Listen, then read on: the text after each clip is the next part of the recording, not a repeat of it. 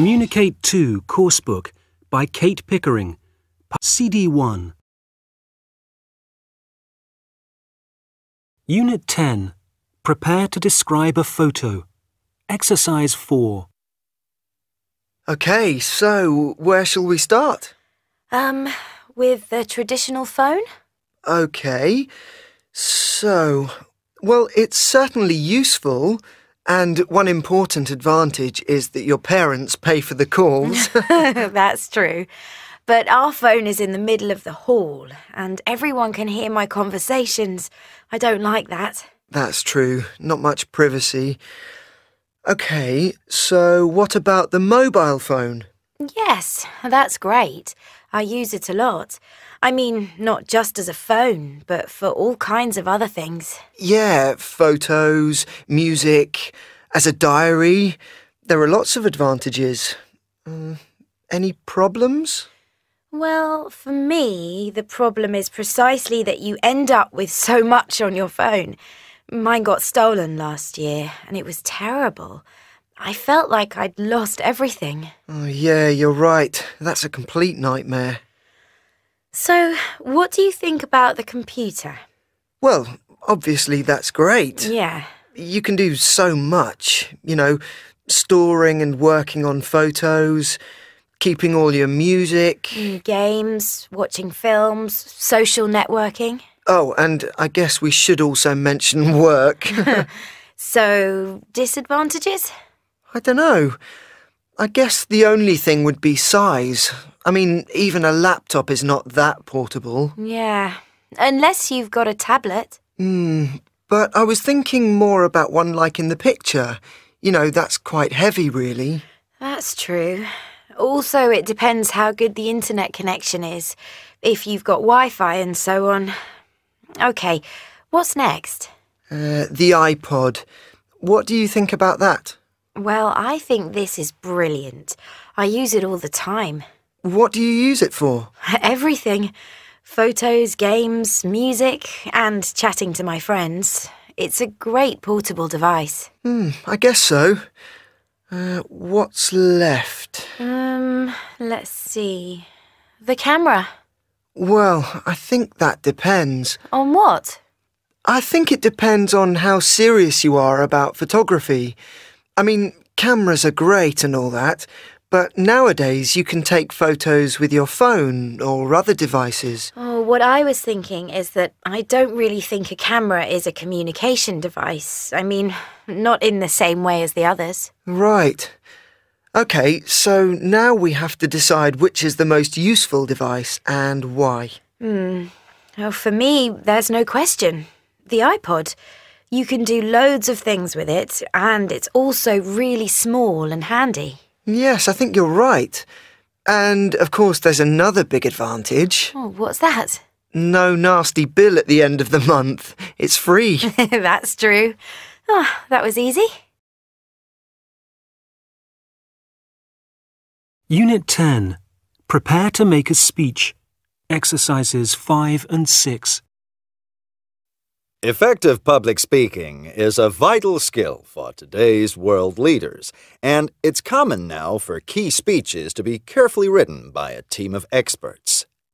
One of the most important things a great public speaker does is to connect with the audience. It's said that former U.S. President Bill Clinton could make everyone feel as if they were the only person in the room, while during the Second World War, Winston Churchill inspired and united the people of the United Kingdom by recognizing and addressing their fears and dreams. Body language is also important. It needs to appear natural, but used to good effect, it can make the speaker appear calm, cool, and authoritative, and at other times help to move and impassion the audience.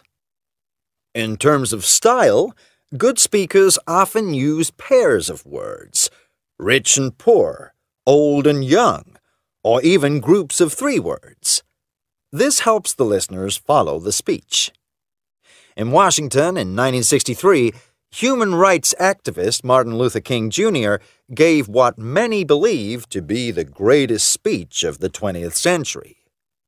Starting from notes, he soon abandoned his prepared speech in order to connect better with the audience. He included biblical references and quotations from the American Declaration of Independence, which were familiar to the people listening.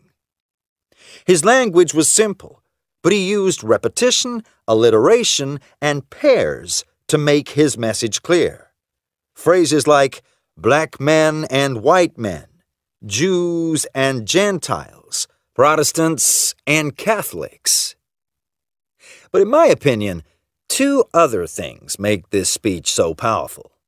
One was King's repeated use of the phrase, "I have a dream." Not only did this make his message memorable, it also filled the audience with hope that the time for change was finally arriving. The other factor was Martin Luther King's passion and his evident emotion, as shown by both his voice and his body. His speech was a landmark in the American human rights movement and was also a brilliant example of public speaking technique. As such, it has been analyzed and emulated by public speakers all around the world. Unit 10. Prepare to do a project. Exercise 2. Young Enterprise is a charitable organisation designed to help young people develop their business skills. Every year, volunteers from the world of business support over 300,000 children and teenagers in this school-based project. Students in over 5,000 schools, colleges and universities participate in the scheme. They receive support and advice from the volunteer experts. In the 15 to 19-year-old age group, students work in teams to create their own business. This can be done during school hours, as part of the curriculum, or as an after-school activity. The teams have to develop all aspects of their company, starting with the creation of the initial product idea and the production of a business plan. They then run the company over a period of a year, learning all about the ups and downs of business life, including things like sponsorship, financial management and production, and of course the secrets of successful communication and advertising. Their aim is to make a profit by the end of the year, and there is also a competition at local, regional and national level to decide the most successful business. Participation in the scheme means students finish school with some solid business experience, which is an advantage for admission to many university courses and is very positively regarded by employers. Statistically, those who take part in the scheme earn more by the age of 30 than those who did not.